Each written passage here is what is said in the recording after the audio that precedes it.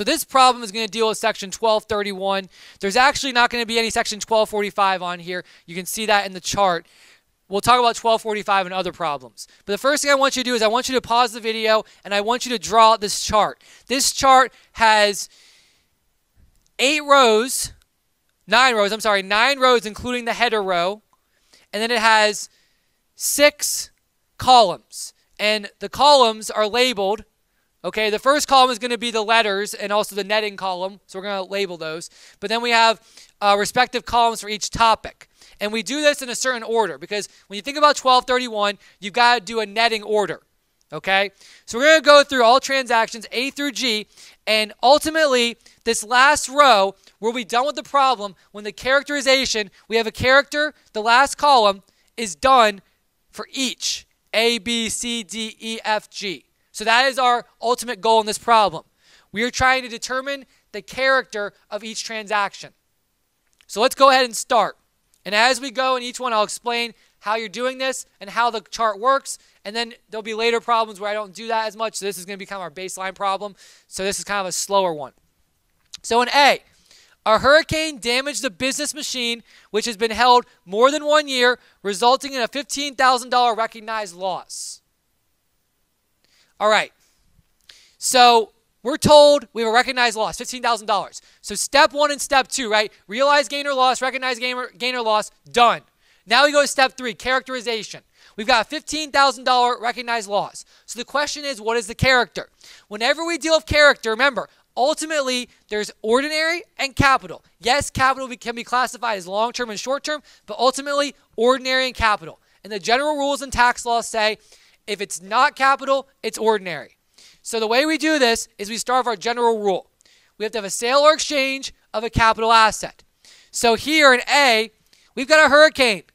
A hurricane is not a sale or exchange.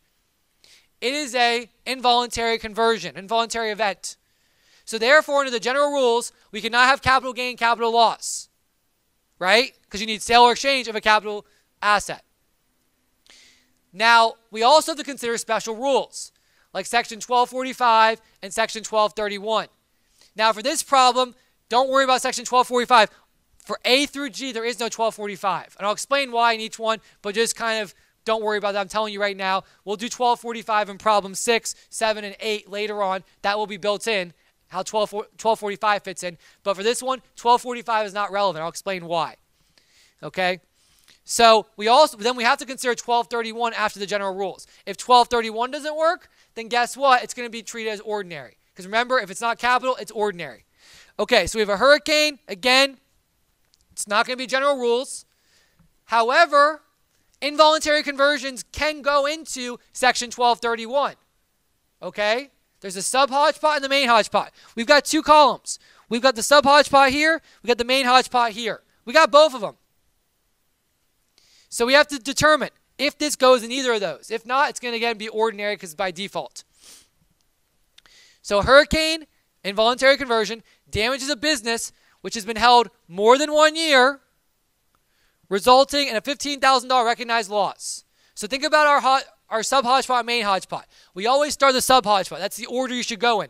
Sub-hodgepodge first, then consider main hodgepodge. So sub-hodgepodge only applies to involuntary conversions, held for more than 1 year, not personal use, this is business, and finally it has to be natural disaster, theft, or shipwreck. Well, a hurricane is natural disaster, so we have a $15,000 recognized loss in A that goes into the sub-hodgepodge because it applies in the sub-hodgepodge. So we have just done A. Let's move on to B. B, a mechanical rake used in business was sold on September 1st. It had been acquired on April 1st of the current year. The $600 recognized gain, disregard recapture, even though recapture would be irrelevant because you're going to see what's going to happen. So by the way, in A, yes, we determined it's a sub-hodgepodge, section 1231 loss. We don't know the character, though, until the end of the year, until all the transactions have been put into the hodgepodge, right? So that's why we don't do the character yet. We just put it there to do netting later on. We have to net at the end. We've gone through all A through G. And by the way, the reason why 1245 recapture does not apply in A is because it's a loss. It has to be a gain for that reason. So in B, we've got mechanical rake used was sold for $600. So let's go through our rules. We have a sale or exchange. Yes, we have a sale. Is it a capital asset? No. It's a mechanical rake used in business. That's a depreciable piece of business personal property. Therefore, it's number 2 on our list. It's not a capital asset, so we don't have capital gain, capital loss under general rule. So now we go 1231.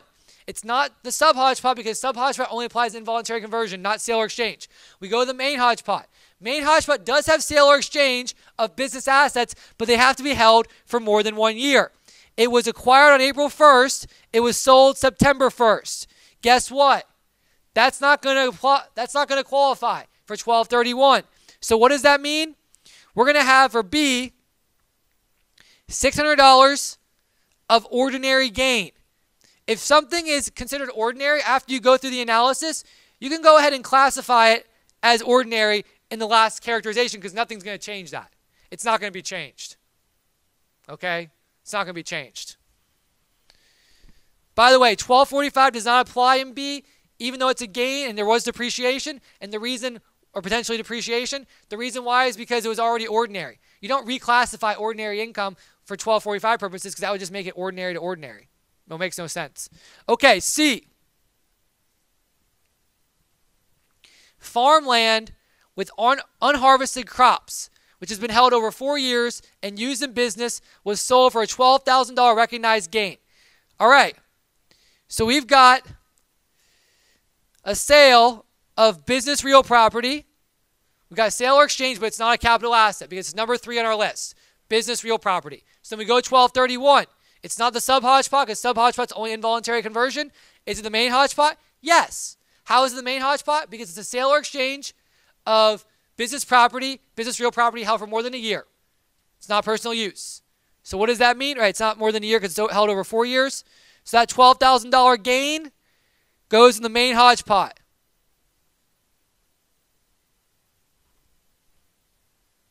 Again, we net when we're done with G. We net the 1231 hodgepodge when we're done with G. We don't net them now. We net when we're done with all transactions for the year. Okay, moving on to D. So in D, recognize the $10,000 gain on insurance recovery from theft of a business tractor which has been owned for 10 years. So we start with, is it a sale or exchange? No. So it's not going to be the general rule capital gain. However, 1231, is it the sub-hodgepodge? Yes. We've got involuntary conversion, natural disaster, theft, or shipwreck. This is a theft, right? Of property held for more than a year. It's been held for 10 years. And it's not personal use. Okay? So that means that it's going to be a $10,000 gain in the sub-hodgepodge. And we are done with D. E. A silo used in business was burned involuntarily, not on purpose, on December 6th, resulting in a $1,000 recognized loss. It was purchased on May 8th of the current year. So we go through our analysis. Can't be capital gain, capital loss under general rules. Why? It's a capital asset, right? And it's also involuntary event. Both. So then we go to section 1231. Is it the sub-hodgepodge? Well, let's go through. There is a fire, involuntary fire, but it hasn't been held for more than a year. So sub-hodgepodge, main hodgepodge, neither of them are going to qualify. So therefore, right, it's been held from May 8th, December 6th, that's a year or less. Therefore, it's going to be a $1,000 recognized loss, ordinary loss. So under other, we put a $1,000 loss, and it's going to be ordinary. Again, if it's ordinary, ultimately, you can go ahead and classify that in the last column that we care about. Going on to F. So F, we got a grist mill. A grist mill is a real property used in business, was sold, resulting in a $3,000 recognized loss. It had been used for 11 years. Okay, so we've got business, real property, sold. So we have a sale or exchange of business, real property, so it can't be capital gain, capital loss under general rules. Why? It's number 3 on our list. Business, real property, right? So then we go 1231. It's not involuntary conversion, so it can't be sub-hodgepodge, right? It's a sale. So we go to the main hodgepodge. Sale or exchange, yes, of a business asset, right? Business real property held for more than a year. It's been held for 11 years. Guess what? The $3,000 recognized loss qualifies as a Section 1231 main hodgepodge. So we put it here in the main hodgepodge, $3,000 recognized loss. Again, we can't net yet until we're done with G. So then we go to G. 15 shares of Apple stock, Apple Corp, whatever you want to think, which have been held for more than 4 months. I'm sorry, held for 4 months, were sold for $1,800 recognized gain. So we go through our general rules. Do we have a sale or exchange? Yes. We have a sale of the stock. Is it a capital asset? Yes.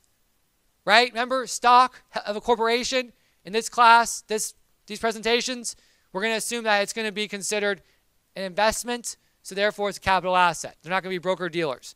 So we have a capital asset, sale or exchange, $1,800 capital gain. The last question, is it long-term or short-term? Short-term, right? It's been held for a year or less. It's 4 months. So we've got a $1,800 short-term capital gain. Okay, so now we've gone through A through G. Now the last thing we need to do is remember, we ultimately need to get the character for each of these items, A through G. That's the last column. So far, we've only got the character for 3 items. So now we do the sub and main hodgepodge netting.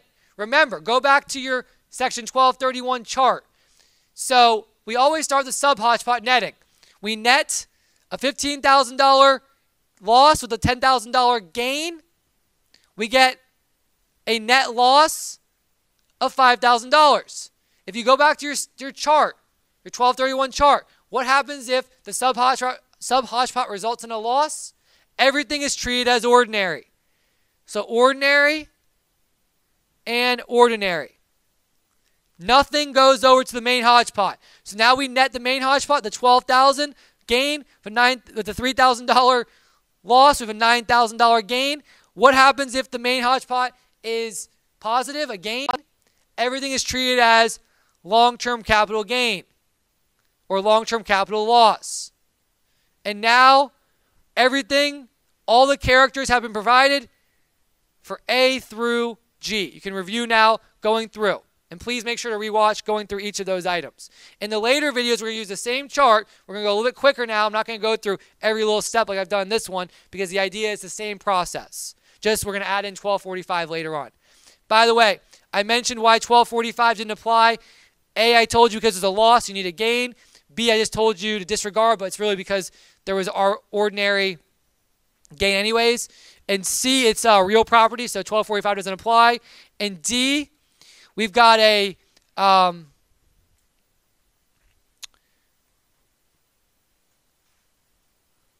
that one we can disregard. That's ordinary. That's well. We can disregard that one. D, disregard that amount of depreciation recapture as well.